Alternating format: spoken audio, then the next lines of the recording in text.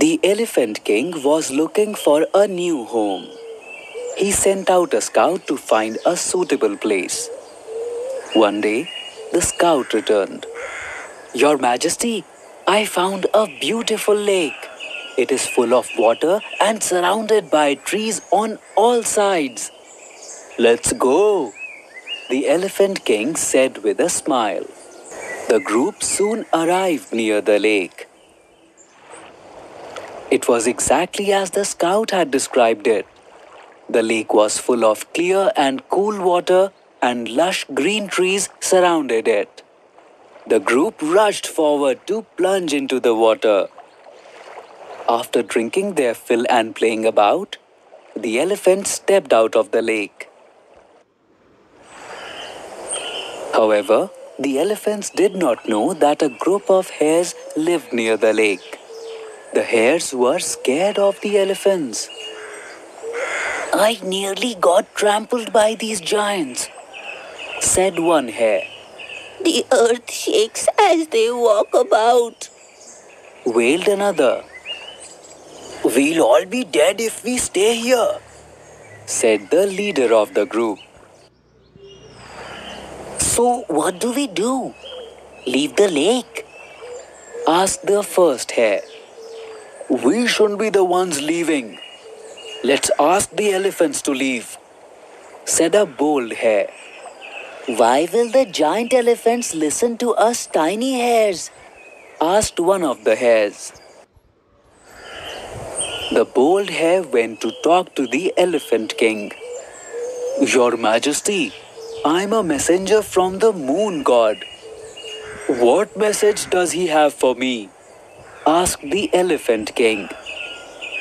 Your Majesty, you may not know this, but the lake you entered today belongs to the moon god, said the hare.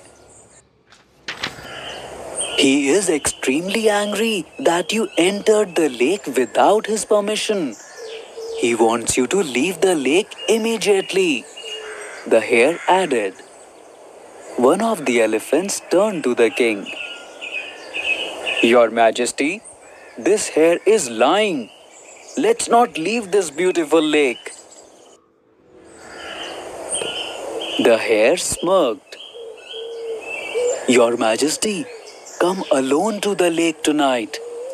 The moon god will show you his displeasure himself. Fine, I will see your moon god with my own eyes, said the Elephant King. That night, the elephant arrived at the lake.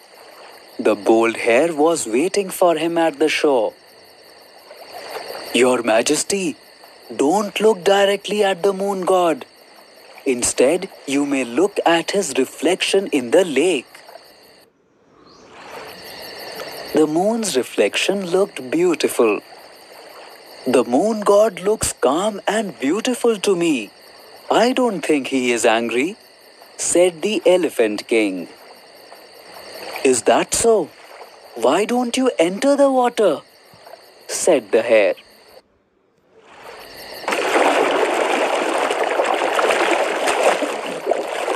The moment the elephant stepped into the lake, there were ripples in the water. The moon's reflection was disturbed. It looked all creased now.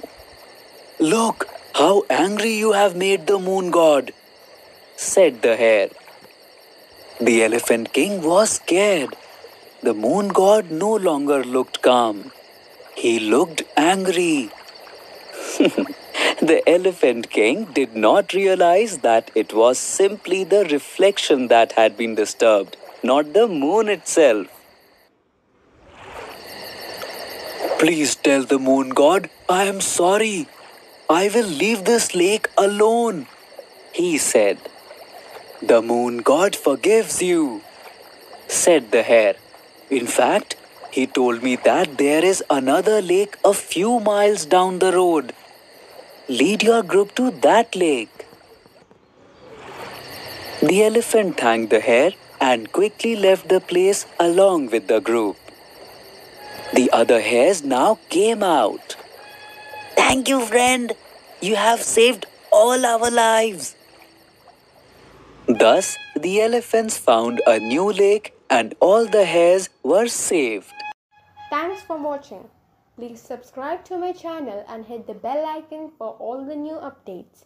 Till then, bye bye.